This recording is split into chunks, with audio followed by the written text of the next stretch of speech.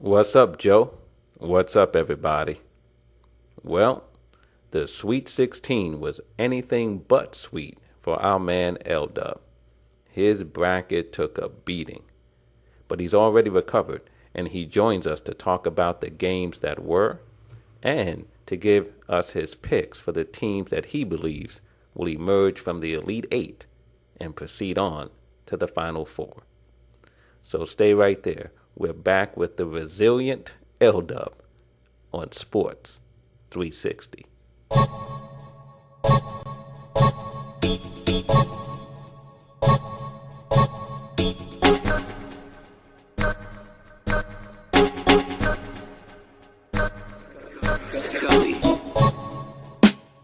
Well, we just completed the Sweet 16 of the NCAA men's basketball tournament, and we're circling back with our man LDub.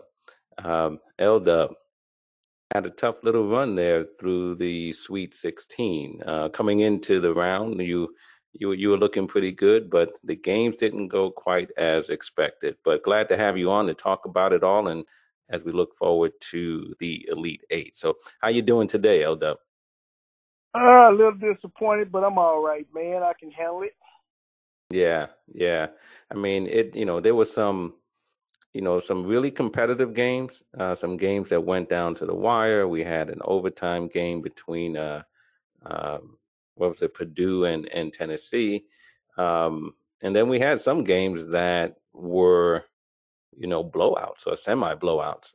And so we had a little bit of everything in this round of the Sweet 16. And I'd like to just jump into it and start off with, the first set of games that we saw on Thursday. Get your take on those games, and then we'll look ahead to the Elite Eight. But why don't we start in the West with Gonzaga and Florida State? You had picked Florida State in that game, and Gonzaga came out on top. What did you see in that game?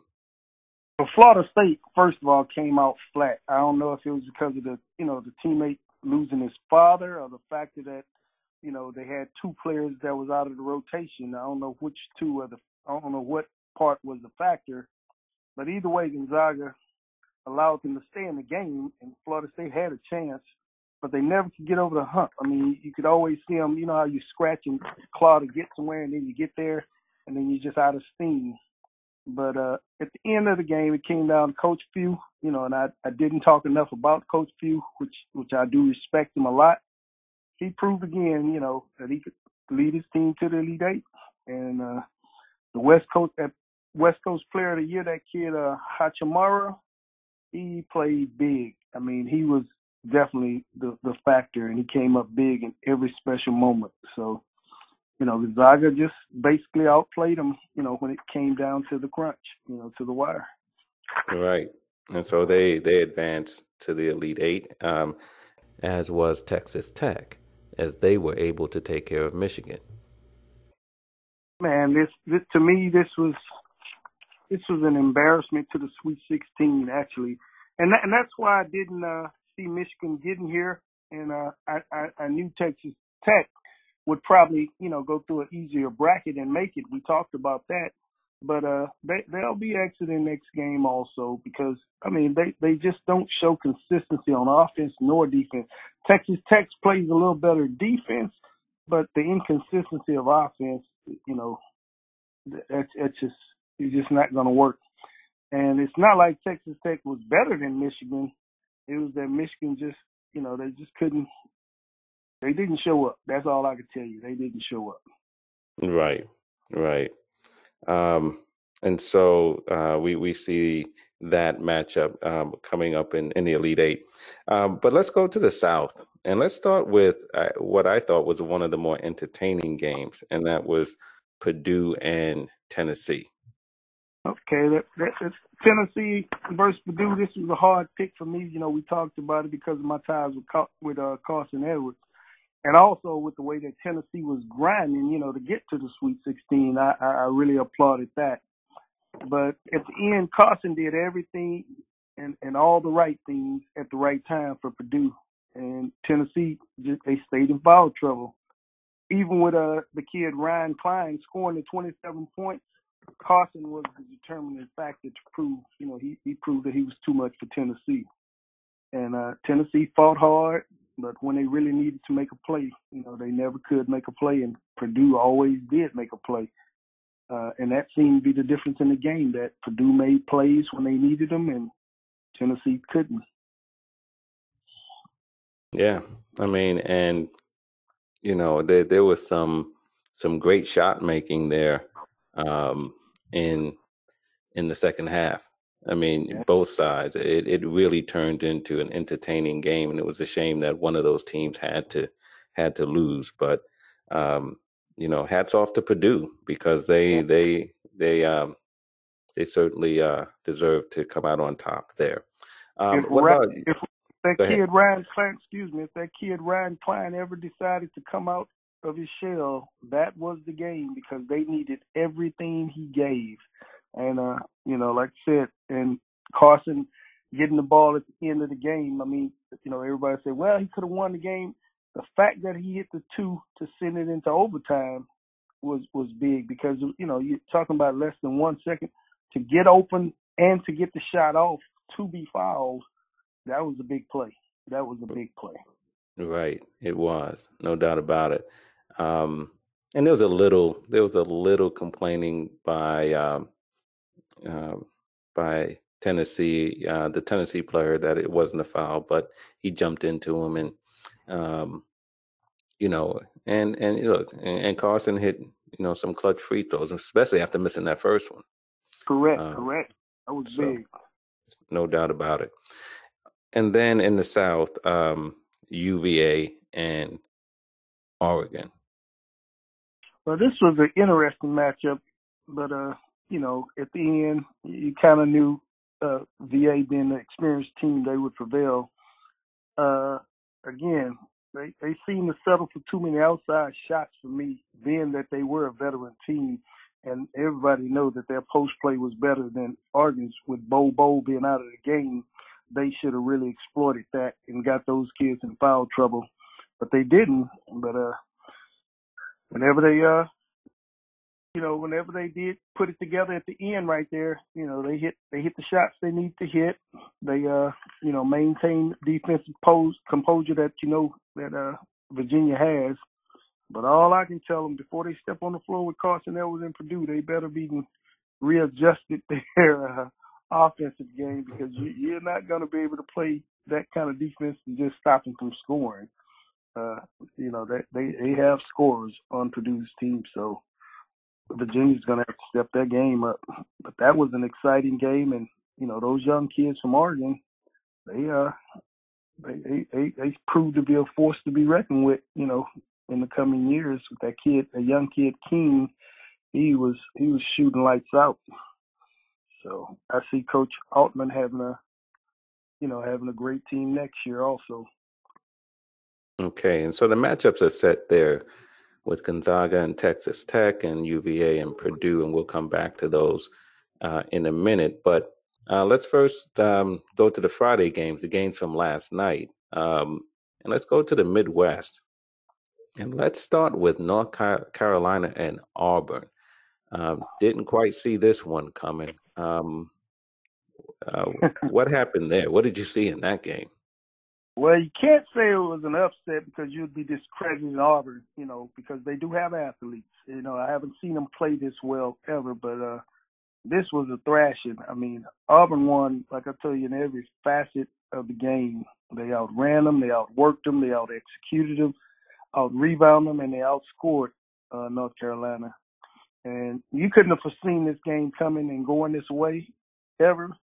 But that's why the game's got to be played. We always talk about that. The game got to be played. And definitely, man, I personally want to send a prayer out to that kid, Chumi Okiki. That guy was doing everything Auburn ever could ask of him before he got hurt. And, I just wish that kid a speedy recovery and a successful recovery. He balled last night. And, with UNC, they got 4 potential NBA players on their team, and they literally didn't show up last night. So the hats go off to Auburn and Coach Pearl, because that game plan was executed very well. Right. And then we had another exciting matchup in the Midwest with Houston and Kentucky. And I know how the special place in your heart that Houston has. So that I know that was a particularly tough one, but a very, very good game came down to the wire. And, Kentucky made the plays down the stretch. So what did you see overall in that game? Well, just like you just said, man, this game here was I was personally invested in, and having a player that I had the pleasure of coaching for 2 years in high school with Galen Robinson, playing for Houston. He was the point guard. This was a hard-fought battle, man. I mean, these guys went blow for blow. Kentucky made plays when they needed to most. Came down to the execution, and, in the final attempt, to salvage the win, Houston came up short. But like I said, Coach Sampson and his staff did a good job of representing the Cougars, and the players proved they actually provided the city with a lot of excitement and a lot of victories. And actually, they made history. They had a lot of history-making moments in 2019. But Kentucky did what they did. They came up big in the big games, and they're on their way to the Elite Eight. But we just want to know. We just want to let the Cougars know. Go Cougs. We still got their support. We still support them. Yeah. And P.J. Washington was big for Kentucky. I mean, just having him back, but also he just played.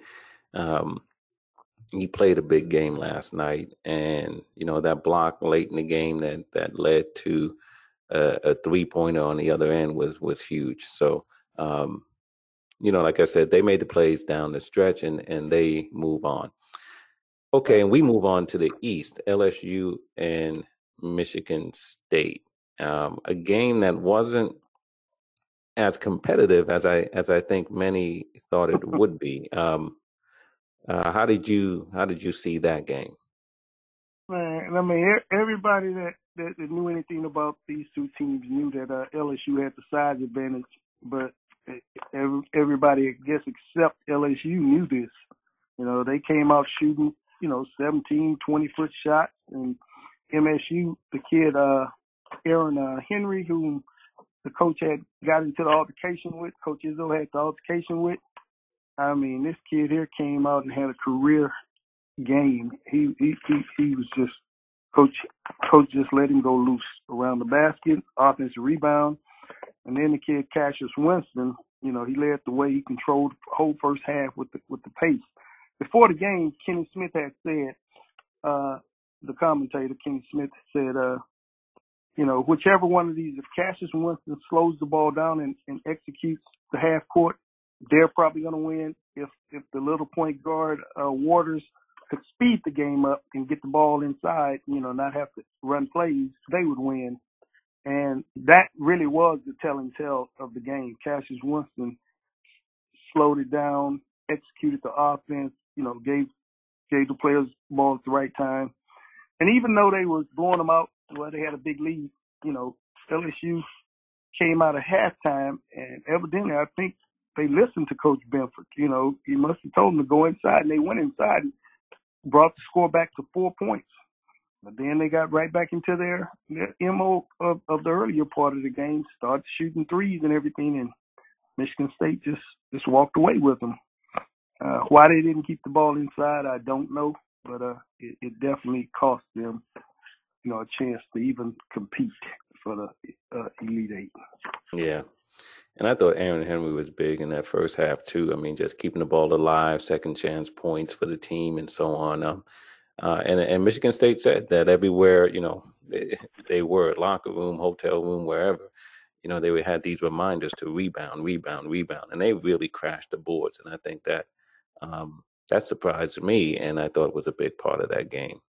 And then our last game, again, a very, very good game. Duke and Virginia Tech, and I don't know how many times Duke can have point blank shots by the other team at the end of the game not find its mark, but we saw it again for the second time in a row against Virginia Tech. What about that game? Coach Buzz Williams drew up the perfect play. And I mean, I know I'm starting from the back end, but he drew up the perfect play. Everyone, including myself, thought Blackshear would be getting the ball because, you know, Blackshear led him in scoring. He had 18 points, and, you know, he kind of like he wasn't having his way, but he was probably one of the only ones that could force his will and get it done. And for him to run the play for the kid Hill, and he's right there at the goal. I only wish that he would have been expecting contact and not running from contact. Had he not been running from Zion's contact, I think he would have made the shot. But the fact that he was going away from the basket was the difference in whether or not, you know, he made the little short putback. And I don't really think he understood how much time 1.1 is. I mean, again, you have college players and you have point guards. Point guards, you know, manage the clock and they understand time, clock management. But a lot of the players, the scorers, they don't understand that. I mean, even in the NBA, you got scorers that don't understand that 1.1 second is a lot of time.